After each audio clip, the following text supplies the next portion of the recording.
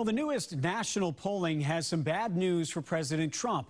He's facing record high disapproval ratings, while the Russia investigation and Robert Mueller have strong support.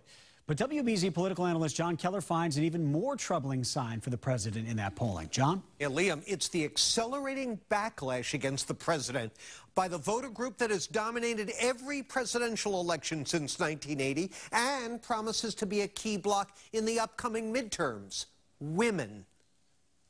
Factories are reopening.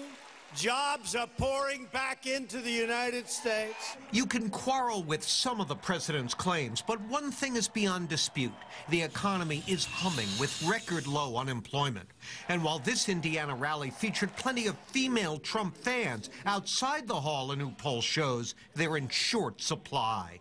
The Washington Post ABC poll finds men disapprove of the president's job performance by a 54 to 42% margin. But among women, his support has cratered, with an eye-popping 66% disapproving, while only 30% approve, a 24% gender gap.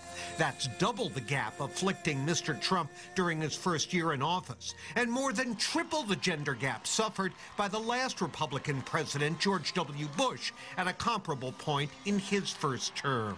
Female voter behavior has often been tied to the economy. So, with boom times here, why are women still so widely anti-Trump?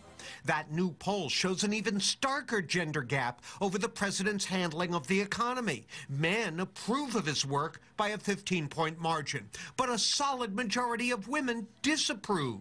Why? 1 in 3 rows of beans in Missouri go to China. Whether it's concerns over fallout from White House trade policies or findings like the 64% of women who think a crime occurred when Mr. Trump allegedly directed his lawyer to pay off women who claimed they had affairs with him, the president's relationship with female voters is heading south fast.